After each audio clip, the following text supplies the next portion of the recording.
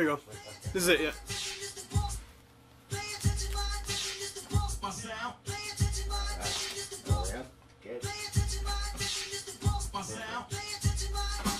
Pay attention. Pay attention. Attention, yeah. So like there's literally... Now I can go back to that. Yeah. No wrong answer. Honestly, like, you know, it doesn't have to have the name in the song or anything, just anything that you can make a connection. Right. Let's see. Tension. That's funny. With the thing rooting at too, man. That's nice. Let me think about that.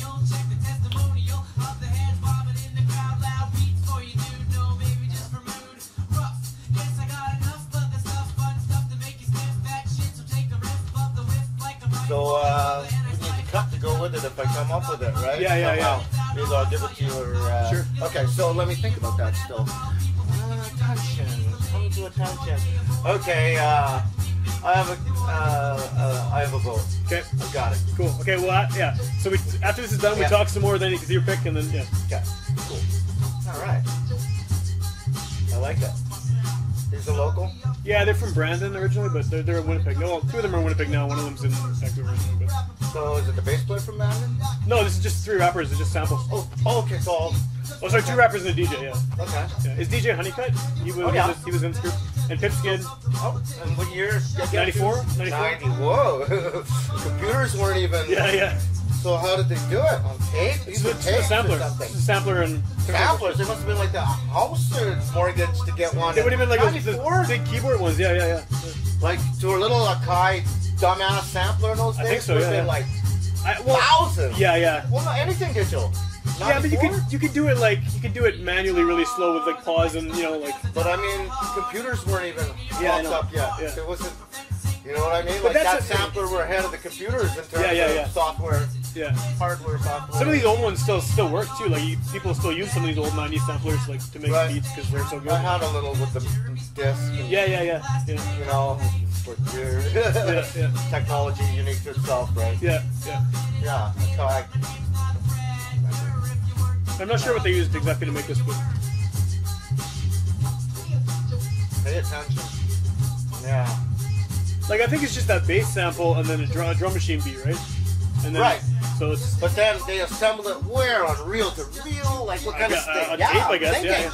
Well, probably in a 4-track. They probably had a 4-track, and I'm sure that's right. That would be because that would be their speed. And out of hand. In '94, that's how. Yeah. Yeah, you use so 1 track would be the set, reel to reel, whatever they have, whatever they have, right? Who knows, right? Yeah. Interesting, huh? Because how studios, that whole thing, man. It's crazy. I love my computer every day. You can just do it on a computer. I love my computer every day. In fact, I don't even engage in the argument about whatever digital or whatever. I'm not even engaging. I don't care. Yeah. I just know I can do what I do in my room over there, and that thing is unbelievable, right? Who wouldn't? Yeah, if you can do that easily. You can. Who wouldn't? Like, I just laid that drum track down, man. Where'd it go? Whoosh. Where is it? Yeah. It's in that box over there. Yeah, and you can do whatever you want with it. Yeah. It's cool. Yeah. Whoa. You know what I mean? That's unbelievable. Like that email can go around the world right now. The touch of a button. It's crazy. Whoosh. Right?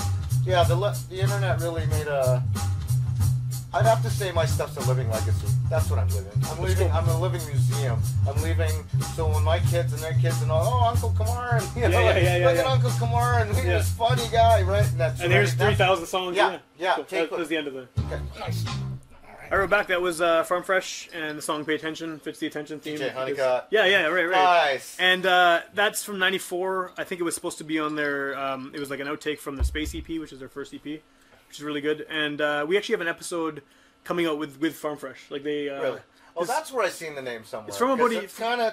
I don't know why I know the name Farm Fresh. It's not the beer, those guys. They all kind of went. They all went on to different things. Like DJ Honeycutt, obviously, is pretty well known in Winnipeg. Yeah, and Pipskid is pretty well known too. And McEnroe, who did the beats, and he's one of the rappers. He produced tons of stuff, and he makes music videos and stuff now. And so all 3 of these guys have kind of gone on to bigger things. That's epic. The seed there. Yeah. Nice. And for me, I really like these guys because in the mid '90s, I guess, when I first started playing in bands and all that, I didn't really have any interest in hip hop. I didn't know much about it. Right. I just assumed, oh, this is lame because they're just rapping over pre-made beat. I didn't have a concept of how the music was made until I saw Farm Fresh play a live show.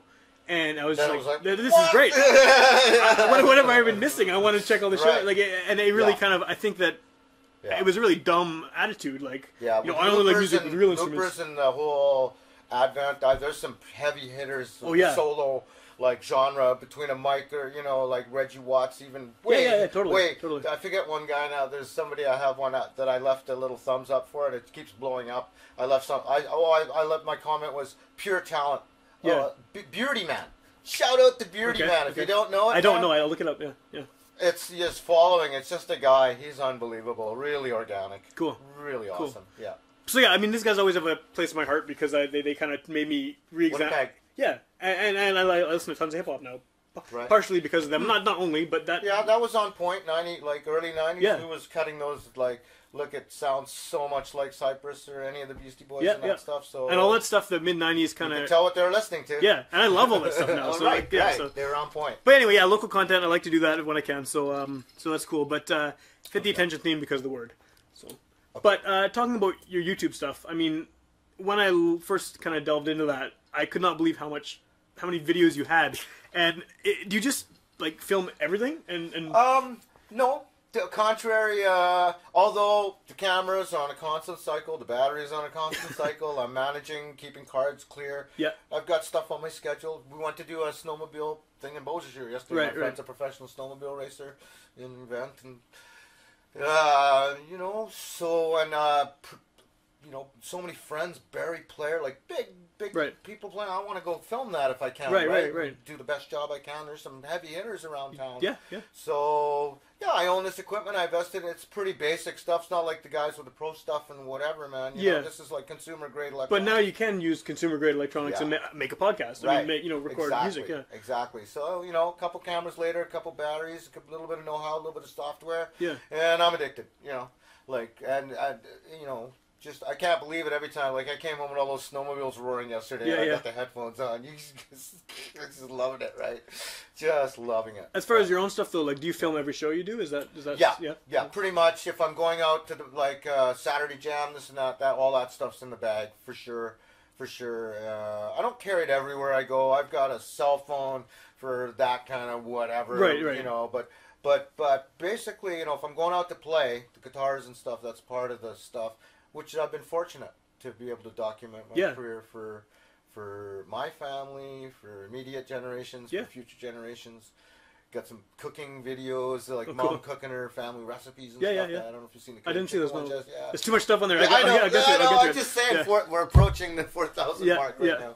So that's great, man. I love it. Daily uploads. You know, I've come to double uploads right now because with special tweeners shoving in between, right? Because there's something that strikes me that I feel like I want to put out right now.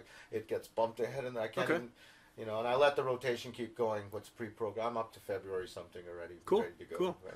So as far as the stuff you're recording, though, I mean, the music stuff. It's mostly music. It's mostly music, right? Mostly music, 99%. And a lot of it is very clearly it's jams, right? I mean, it's these extended jams, things like that. I mean, yeah, the live stuff like the Nicolette. I don't know if you've seen the Nicolette. I think I saw it.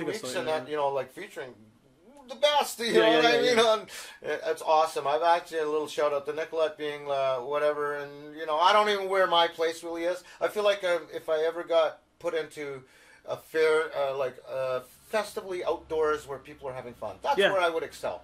I guess that makes sense for the different genres that you kind of mix together. And even at that, I would tailor that towards, or if I had the freedom of expression to go around the rampant, you know, from reggae to what so be it feel that I want to program or set with, you know, I think a festival on an outdoor stage gives you that kind of venue to support where people are open and they're having fun and they're not engaging. And there's a mix of people too who might be into different things, right? Yeah. So are you? I mean, do you have any recordings out? Are you as far as actual studio stuff? You know what?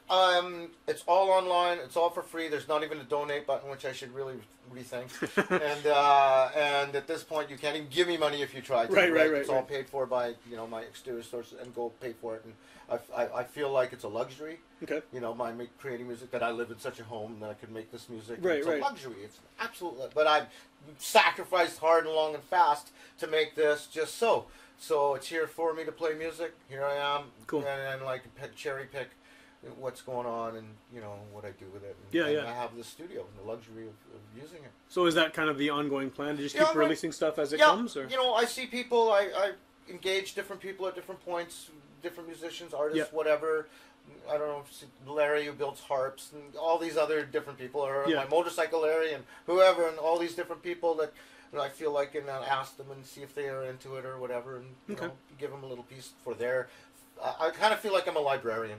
Okay. I got it from my friend Vladimir, who is a librarian. So you're almost curating. I'm curating my before I die. Right. I'm curating what I want. I'm giving it all. Because I want these kids to laugh, Uncle Kumar. Okay. He was so funny. Okay. I want to just, you know, and get the recipe from Grandma right there. Right, right. From Grandma's mouth, right? Yeah. These are, I'm carefully, you know, this is not just, it's not egotistical. People say, oh, you want to, no, it doesn't even have to be me. It's not even about me. It happens to be me by circumstance that I'm the guy, but it's really not about, you know, it's not an egotistical endeavor. It's a librarian thing. It's interesting that you use YouTube because I've had, I mean, you know, we have all different kinds of people on the show, all different kinds of, I guess, levels of success or whatever, and age range and everything else. Right. And the people who are, from what I can tell anyway, most into YouTube have been like 19-year-old rappers. And then you. Well, you know what? I picked the format at a certain point in my technology. And then I commit, like you notice, technically I'm not even on Facebook myself. Right. I don't want to talk about that really, but it's just, it would be another platform that I have to engage in, I have to maintain. Like, you know, people get the Twitter person, they get the technology people, like I'm just a guy. Right. So daily uploading, it's a platform where I can put out my, and it's a legal and allowable and gives me a control over my flow, whatever. Cool. Whatever the ads, I'm the big guy from, you know, Mozilla ad killer, everything. I've never seen one. I don't know what they're talking about. You know what I mean? Like, so my seamless, and I'm not getting suggested in my little, you know, fine-tuned universe, let's say, how I want to. So you're only a corner of the internet that's just constantly... But to be fair, I leave all my stuff open. I'm not going to let, like, ignorant or whatever I deem offensive. But it is open. They can come and land. I won't leave it to, you know, I'll tailor it to what I want it to look like for, you know, that's my prerogative. Right, because you do want to leave this, or So you know, I mean, it's just weird trolls or whatever. I don't need that stuff on my art and my music I carefully, you know. But I do want to be like an open and engaging, you know. I don't want to be an overlord. I want to be open and engaging fairly with people. Fairly, you know. Do you have a song with attention?